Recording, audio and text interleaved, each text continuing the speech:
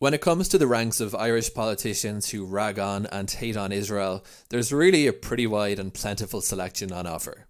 Yesterday, Ireland's Prime Minister told a woman who called Israel a terrorist state while working for an Israeli software company that she should pursue an unfair dismissal case.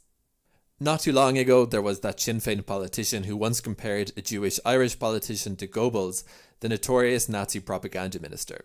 And accusing Israel of conducting war crimes in the Irish Legislative Chamber is just about as surprising to anybody as, well, taking a breath. But even in this cesspool of Israel hatred, there is a leaderboard. On top of that leaderboard currently, Ireland's fiercest and most outspoken critic of Israel is a politician named Richard Boyd Barrett. Just yesterday, Barrett got up in front of a microphone and essentially blamed Israel for the massacre of its civilians on October 7th, saying that the killings flowed from a long litany of crimes which he accused Israel of committing against the Palestinians. Those accusations included ethnic cleansing, unspecified war crimes, practicing apartheid, etc. He also called for the holding of another debate about Israel in the Irish Parliament because clearly they haven't been hating enough on Israel recently. But only a debate that would have the foregone conclusion of expelling the Israeli embassy and Ireland imposing sanctions upon the world's only Jewish state. Here's 20 seconds out of an 18-minute clip of Richard Boyd Barrett ranting against how terrible Israel is. About the nature of the Israeli regime. That the Israeli regime is not a legitimate actor or a normal state. It is a terrorist state. It is an apartheid state. It is a state that has been built from its inception on the ethnic cleansing of Palestinians, of the establishment of an apartheid system, of the day in, day out ethnic cleansing of Palestinians, theft of Palestinian land, illegal occupation, denial of the most basic rights to the Palestinians, and ongoing war crimes, crimes against humanity, and violations of international law. Boyd Barrett's Twitter/X feed at the moment is a long list of accusations against Israel. At the time of making this video, the last 26 X posts which Boyd Barrett uploaded to the network were all, you guessed it, about Israel. I'm not really sure how he manages to fit domestic work into this packed schedule of Israel hatred. For those who are curious to observe the dark fascination with and hatred of Israel on the part of many Irish politicians, including Boyd Barrett, his background and place on the political spectrum may be instructive and of interest. Barrett is a TD associated with the People Before Profit Party. A TD is a Member of Parliament. People Before Profit take the acronym PBP and recently came out with a post that essentially condoned Hamas's massacre against Israeli civilians.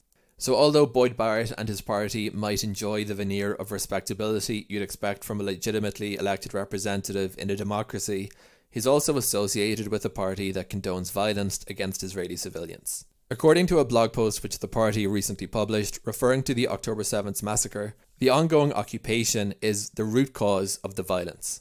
According to this perverse line of logic, if Israel simply stopped committing war crimes against the Palestinians, Hamas would no longer be committed to its destruction or engage in mass acts of civilian slaughter.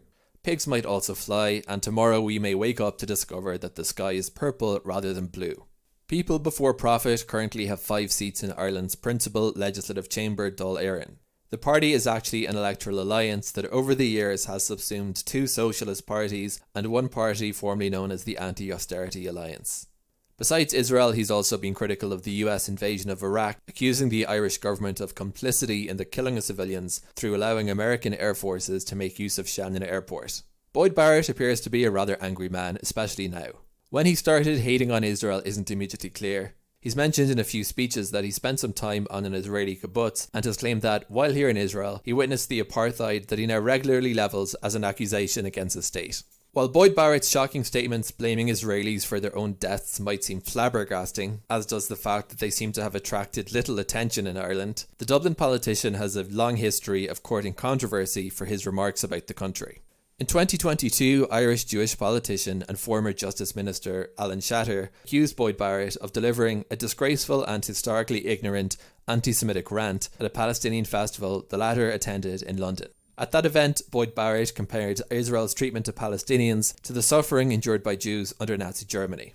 In 2016, the International Holocaust Remembrance Alliance, or IHRA, drafted a working definition of antisemitism that explicitly included as manifestations of antisemitism any comparisons drawn between Israel and Nazi Germany.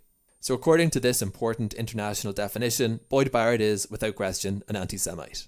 Just last week, Boyd Barrett went on yet another rant against Israel, claiming that Israel is a terrorist state, an apartheid state, and a committer of war crimes. But this time he went a little bit further, falsely claiming that Gaza is the most densely populated part of the world. After starting on this particular rant, Irish Prime Minister Leo Varadkar asked the politician to clarify that Boyd Barrett would affirm his support for Israel's right to at least exist.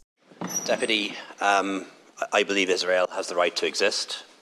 Israel was established by the United Nations, was established in accordance with international law, and Israel has the right to exist. I hope you'll agree, and I hope you'll say that in your follow-up response. And in response, Boyd Barrett had this to say. The problem here is that I do not believe that an apartheid regime has the right to exist anywhere.